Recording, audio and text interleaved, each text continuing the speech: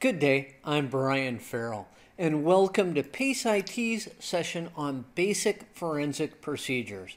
Today we're going to be discussing how to recognize the need for forensic procedures, and then we will conclude with some basic forensic concepts and procedures. There's a fair amount of ground to cover, so let's go ahead and begin this session. Of course, I'm going to begin by discussing how to recognize the need for forensic procedures. The first step in basic forensic is the recognition that forensic measures need to be taken, as in that a security incident has occurred. Most technicians, at least hopefully, will not need to deal with a murder mystery in the workplace. However, it is almost a certainty that they will have to deal with some type of security or legal issue, especially when supporting an organization's network. This will often require using a first response that includes forensic procedures. The response to security and legal issues needs to be done in a manner such that evidence is recorded and preserved. The first step is recognizing that something has occurred which needs to be documented and that evidence needs to be collected and preserved. With that, let's discuss some basic forensic concepts and procedures.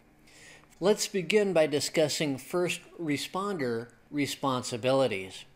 The first item on any first responder's agenda is to secure the area and limit who has access to the area as much as possible. Do not power down computer systems at this time. Securing the area and limiting access is done to protect possible evidence from being contaminated. Document anyone who has access to the area after it has been secured. If necessary, at least to stop an ongoing computer attack, it is permissible to unplug the network cable. First responders need to document the scene thoroughly, including what is on any computer monitors.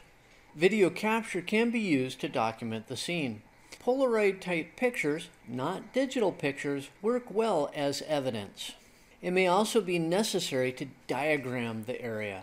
The first responders should interview any witnesses as soon as possible. And finally, the first responders need to start the electronic evidence collection process by order of volatility. So let's discuss the order of evidence volatility. Electronic evidence is volatile and easily corruptible just because of what it is. So the order of collection is vital. And the collection process needs to be done from most volatile to least volatile. The most volatile of all electronic evidence is the contents of memory or the contents of RAM. There is software out there that will allow a first responder to dump the contents of RAM into a secure file to be collected as evidence. Next up are swap files. They're not as volatile as random access memory, but they're still very temporary in nature. Next up is network processes. All network processes that are active on the affected system or systems need to be recorded. And then the same needs to occur with system processes. Then there's file system information. This needs to be collected, including the attributes of all files. And finally, raw disk blocks. This is all of the contents on all of the disk drives of all of the affected systems. After isolating the affected system or systems from the network, a bit level image of the system needs to be created. When creating the bit level image, it is necessary to create the proper timestamps. Have the recording system match the time offset of the target system. It is necessary to create 2 copies of the bit level image and to create a message digest of those images. This is to be able to prove later that the images have not been tampered with. One of the images should be securely stored and kept as evidence. The other image can be examined in detail. So there are 2 different types of system image. You can do a live system image or a static system image. With a live system image, this is capturing the system image before the system is powered down. This can be used to capture highly volatile evidence. There is a warning though, a live system image may change the target system's data structure. which will result in a change in the evidence. A static system image, on the other hand, is capturing a bit-level system image after the system is powered down. The hard drive or drives are removed from the system and connected to a forensic workstation with a write blocker placed between them. The write blocker prevents any changes from occurring on the target drive as its image is captured.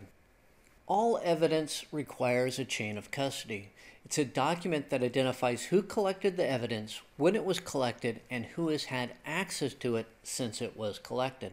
A proper chain of custody document can prove that evidence has been accurately preserved, and the chain of custody can also be considered as part of the evidence. A chain of custody document will help to ensure that all evidence is admissible in court. A broken chain of custody will negate the collected evidence. A first responder should create a tracking log. This documents all the steps taken from the beginning of the initial incident response all the way through the end. This tracking log can also show all the steps taken during the forensic process. It can be used to help track internal resources expended on the incidents as well. And these resources can include both man-hours and other expenditures. This tracking log can also be used to justify expenses for management or clients. A type of forensic evidence that's often overlooked are network traffic files and log files. These create a history of events, which is a good source for determining what has occurred on a computer. Network traffic logs and browser history files can show where the system went on the internet and what actions were taken. Log files, as in system log files, application log, or security logs, can help to determine what has occurred with a system. And finally, there's big data analysis. There needs to be recognition that in some situations, big data analyst tools may be required. Big data in this situation refers to any set of data that is too large to analyze with typical data management tools. An example of this would be when analyzing data from a security incident at a financial institution. This can involve multiple exabytes of data. Now that concludes this session on basic forensic procedures. I began by discussing how to recognize the need for forensic procedures, and then I concluded with a brief discussion on basic forensic concepts and procedures. On behalf of PaceIT, thank you for watching this session, and I hope to do another one soon.